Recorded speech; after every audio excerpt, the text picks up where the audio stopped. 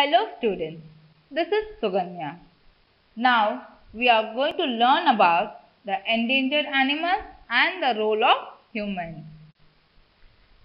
Humans and animals have existed together since the beginning of civilization. Dog was the first animal domesticated by humans. Humans tamed dogs to hunt other animals and for their protection.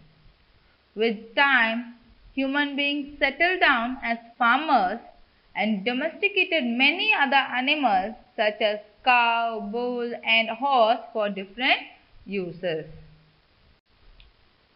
How are domestic animals useful? Animals such as dogs are kept in houses to provide safety and to overcome loneliness. We keep animals such as bulls, horse, camel, etc. as farm animals. And they are used to plow the fields. Animals like elephants, camels, horses, mules are used to carry loads and to draw the loaded carts. Some animals such as horses are used in sports such as horse racing, polo, etc. Some of the animals are used for entertainment. For example, camels and elephants are used for rides. You might be knowing about some of the things that we get from the animals. The table here shows the name of the animals and the useful products we get from them. Milk we get from cow, buffalo and goats. Eggs from hens, ducks and geese. Meat we get from goat, sheep, chicken and fish. Fur from the sheep, camels and lambs. Silk we get from the cocoon of silkworms. Leather from the skin of snakes, camels, elephants. Cod liver oil from fish. We get pearls from oysters. Let us see about the wild animals and how they are useful. Wild animals in forests help in maintaining various food chains, thereby helping to maintain the balance in nature.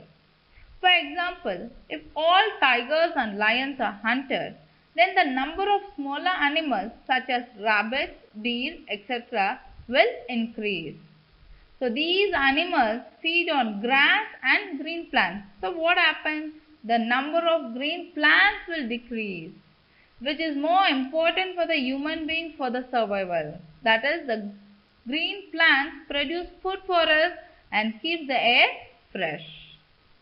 So many wild animals such as tiger and rhinoceros are kept in the special protected areas such as zoos, national parks, sanctuaries, etc. for their safety. Organizations that care for animals. There are some organizations in our country that encourage animal protection and conservation of wildlife. People for the Ethical Treatment of Animals, PETA, PETA. This is the largest animal rights organization in the world. People for Animals, PFA. This is India's largest animal welfare organization. Let us study about the people who depend on animals. There are some tribal communities that use animals as a means of earning their livelihood. For generations, animals have provided an important means of support to the families of these communities. For example, snake charmers. They make the snakes to dance to the tune of their long gourd flute. Madaris. Bears and monkeys are trained to dance and show acrobatics. Mahavats. People who ride elephants and train them. However, with the introduction of strict wildlife laws, these communities have lost their traditional sources of livelihood and are struggling for survival.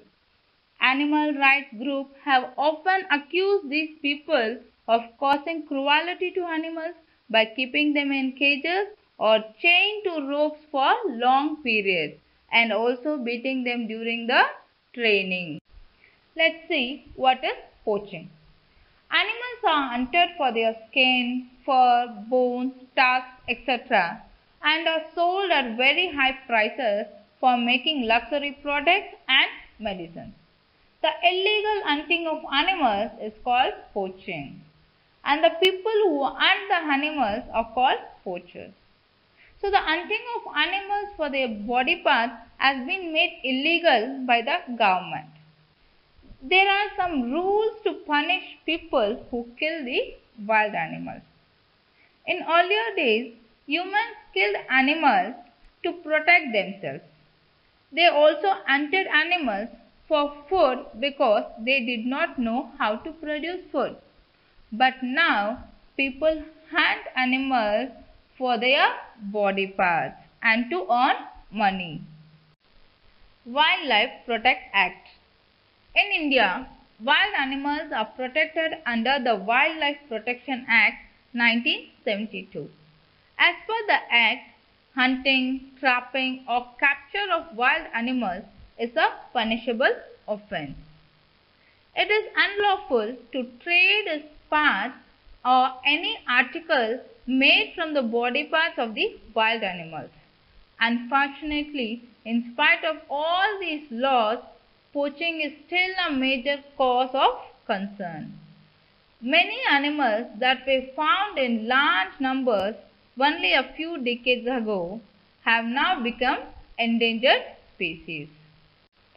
The table here shows about some of the animals that are in danger of extinction because of poaching.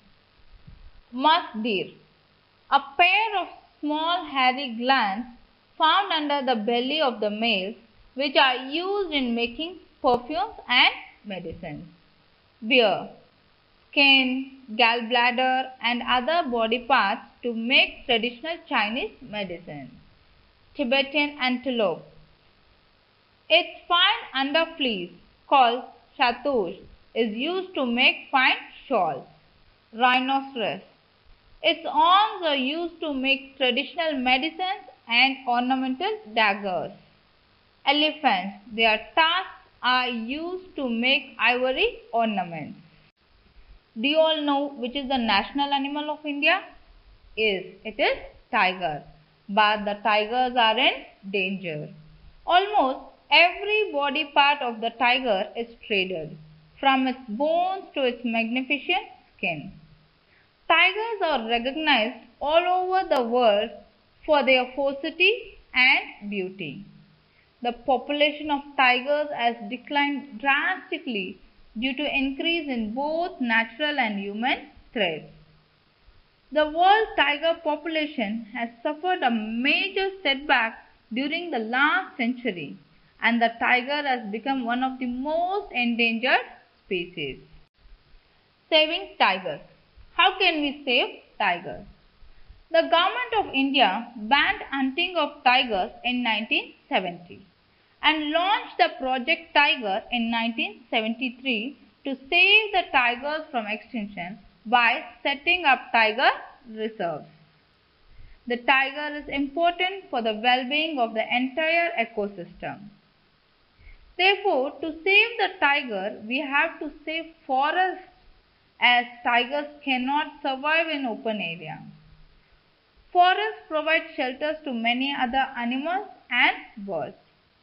First, we must ensure that the deer, antelope and all other animals that the tiger eats also live in the forest.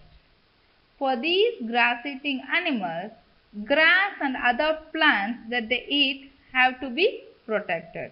In this way, saving the tiger helps in saving the entire forest ecosystem. Saving forests helps in maintaining the water cycle. It also helps in preventing the soil erosion. Therefore, as responsible citizens of our country, we must take the following steps to save the tigers. Do not buy tiger products. Inform and be informed. Create awareness. So, we studied about how domestic and wild animals are useful to humans, the organization working for the animals, and also to save the tigers. Now, let us solve some of the exercise. The first one is, give example for the following: animals used to carry loads, endangered animals, animals used for sports. The next one is, answer the following. Write 2 ways in which domestic animals are useful. Name 2 organizations which encourage animal protection. List 3 ways in which we can help to save the tigers. The next exercise is, in the given grid, find the names of the 8 useful products we get from the animals. Thank you.